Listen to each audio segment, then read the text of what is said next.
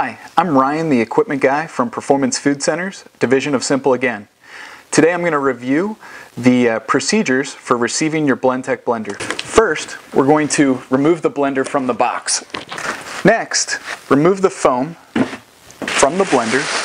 Keep in mind not to discard these foam pieces. These come in handy when having to send your blender back for any kind of warranty or service work. Remove the plastic from the blender and unwrap the power cord.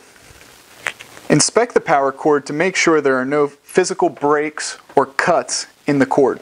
Next, make sure that you have all of your parts. You're going to have a Blendtec motor base or stand. Your Blendtec motor is going to be inside. You're going to have a sound enclosure, which is 2 pieces. And your blender, if purchased from Performance Food Centers, will come with 2 jars. The second jar will be in the smaller box.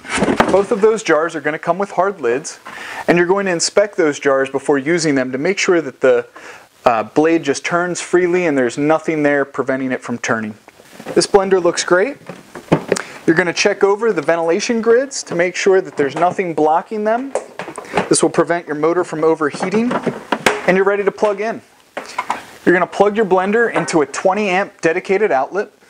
Dedicated means there's nothing else on that circuit.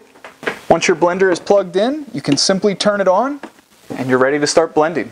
That's all for today. Have a great day.